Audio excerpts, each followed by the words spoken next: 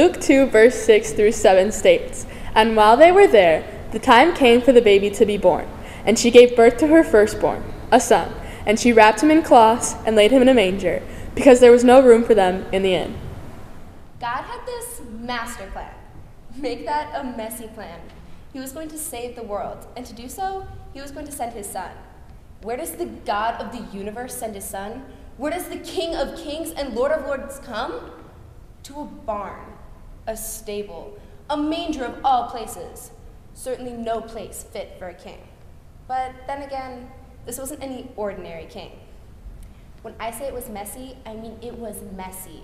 It was a barn, a stable. So you've got animals and animal stuff, dirty hay and mud, a pitiful place for people, much less a king of kings to be born. Why did God do that? Well, I can't tell you for sure, because the prophet Isaiah tells us that his thoughts are not our thoughts, and his ways are not our ways. You see, Jesus came to a messy place. A barn, well, yes, that's messy, but Jesus came to a messy world. Why? Because the shepherd was coming to take care of his sheep and prepare a way for his sheep to come home. He lives where the sheep are. He sleeps where they sleep, and he eats where they eat, because that's what a shepherd does.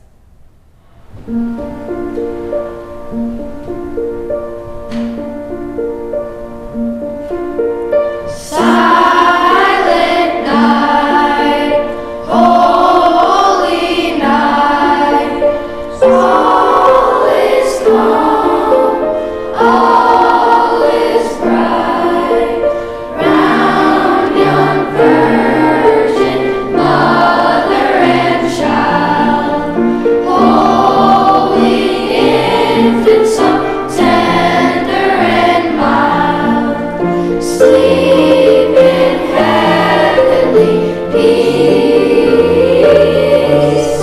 sleep in heavenly peace. Silent night, holy night, Son of God, love's pure light, radiant beams from thy holy face, with the dawn of redeeming grace. Jesus, Lord, at thy birth. Jesus, Lord, at thy birth. Luke chapter 2 reads, "An angel appeared to the shepherds in the field and said, 'Do not be afraid. I'll bring you good news of great joy that will be for all people. Today, in the town of David, a Savior has been born to you. He is Christ the Lord. This will be a sign to you. You will find the babe wrapped in cloth, lying in a manger.'" A sign. Do you ever wonder what that sign was? A sign for what? Maybe it was a sign that Jesus is accessible to everyone. A sign that the God who owns the cattle on 1,000 hills can relate to all of us, even a homeless person. Because on this earth, Jesus never had a home either. He never had a place to rest his head. Maybe it was a sign that God would have nothing to do with the social status of mankind. A sign that the fame and fortune that so many humans strive for would not be his striving desire. A sign that he detests the splendor of humans because it's just not worthy of him.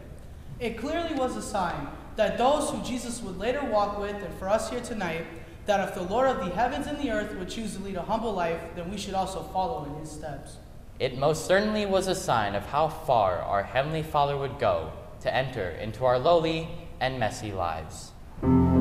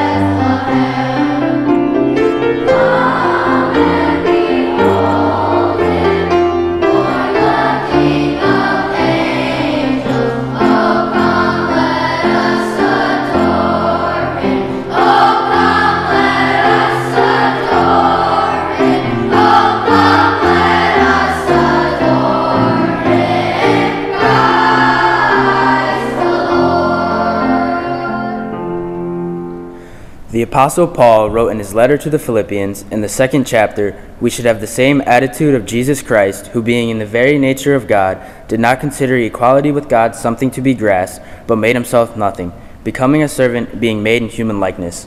You see, being a servant is messy, and Jesus set this incredible example for us. I mean, he got down on his knees and washed feet. The God of the universe, the God who deserved the best of everything, got on his knees and used his hands to wipe the very dirt he had created from the feet of his disciples. He is the God who came into the world and was laid in a manger, a place where animals feed. Of all places, why such a messy place? Because he was following a messy plan. So, needless to say, that very first Christmas was dirty. It was gross, it was filthy, but thank God it was, because without it, what a mess we'd be in. Grace to you and peace from God our Heavenly Father and from the Lord Jesus. Amen. We decorate our homes and our sanctuary this season, and rightly so. Our decorating reminds us and those around us that we are celebrating something special, a unique event in our year, and it's beautiful. I love Christmas decorating, as I'm sure many of you do as well. Here in our church, it always feels like our sanctuary is uplifted for this very special season. My wife Mary and I were talking the other day, and all the years that we have lived here in the parsonage next door, our Christmas decorating has remained essentially the same because we love the way it transforms our home for this celebration. When I was a boy, my family and I, we used to drive around through the neighborhood to see all of the houses decorated with colored lights, and I have to admit, I still love to do it today.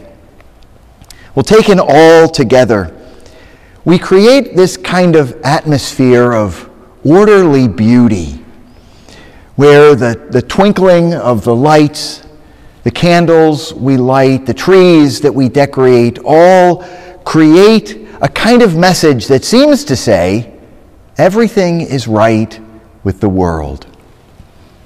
And so just as we start hanging ornaments on the tree, putting lights on our homes, our middle school students come alongside us and say, wait a minute, it was messy.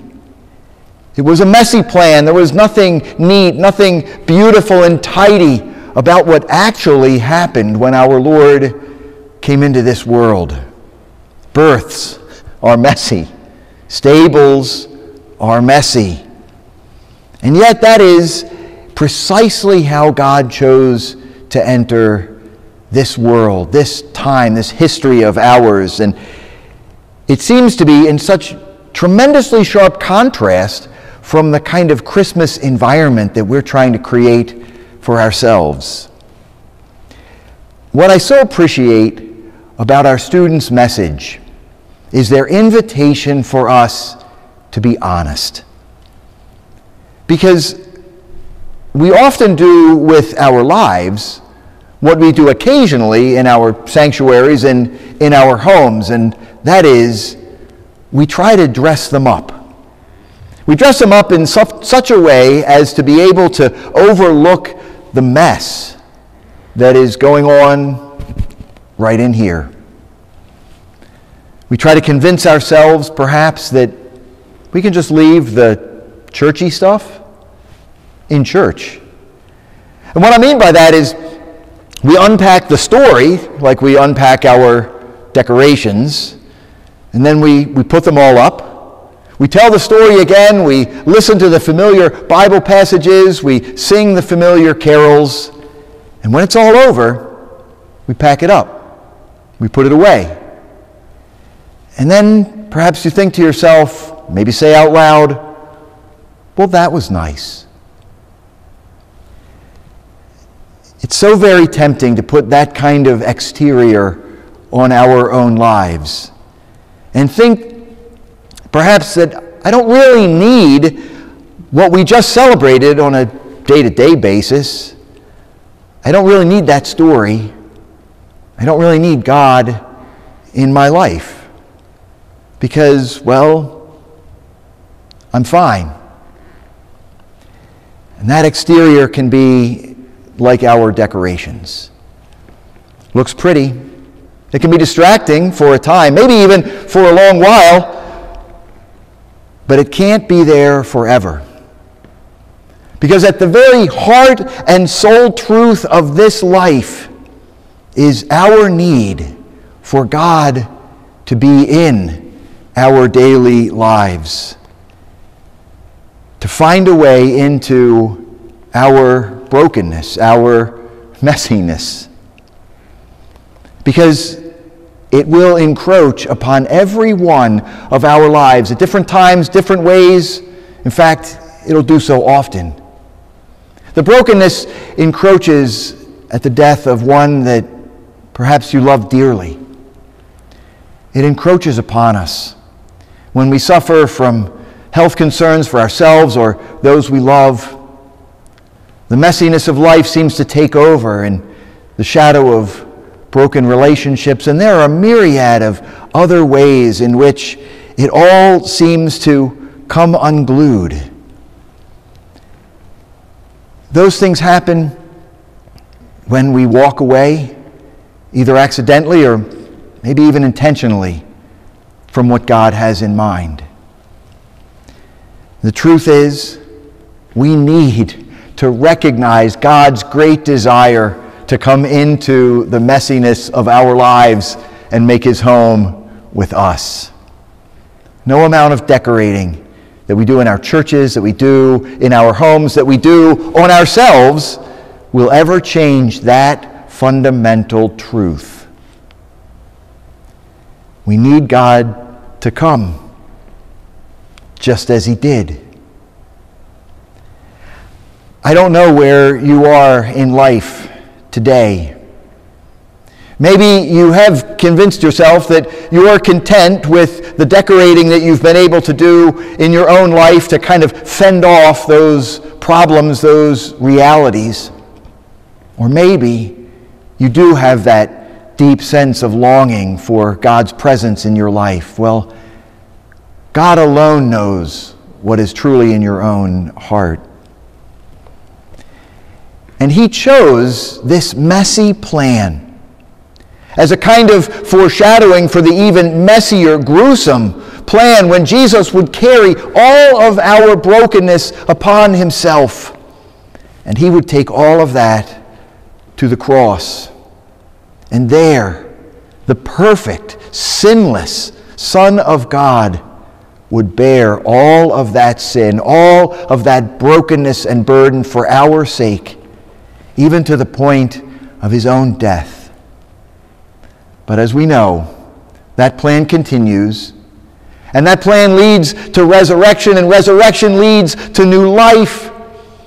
And eventually, the Lord, the perfect Son of God, returned back to the Father and prepared a place to which he will call all of us.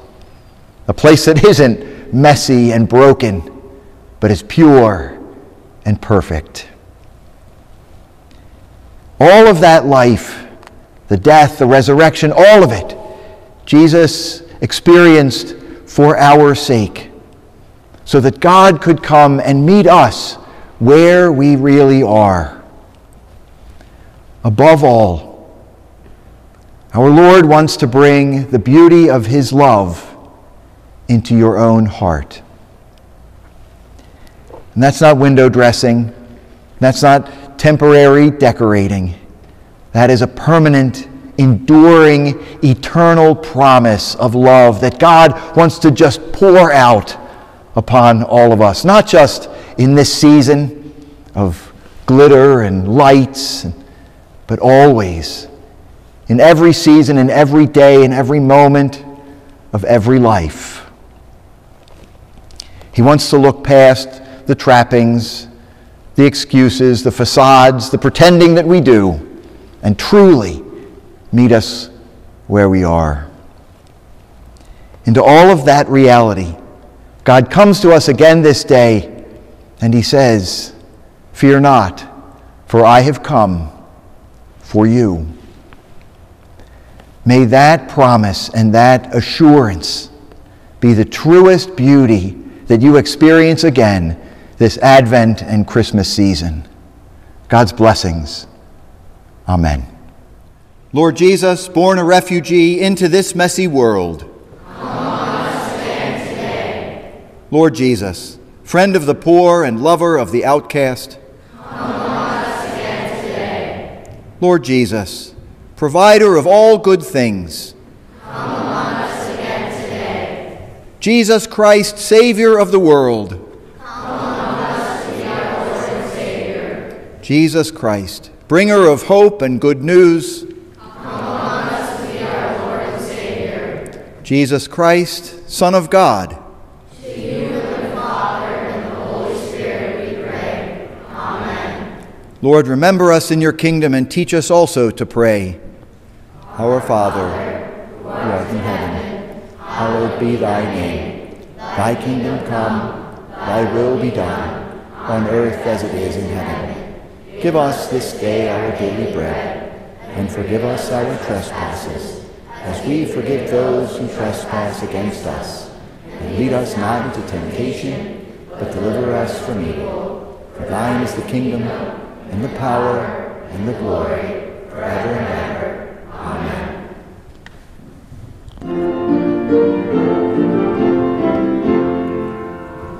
Hark the child, the Savior comes, the Savior promised long.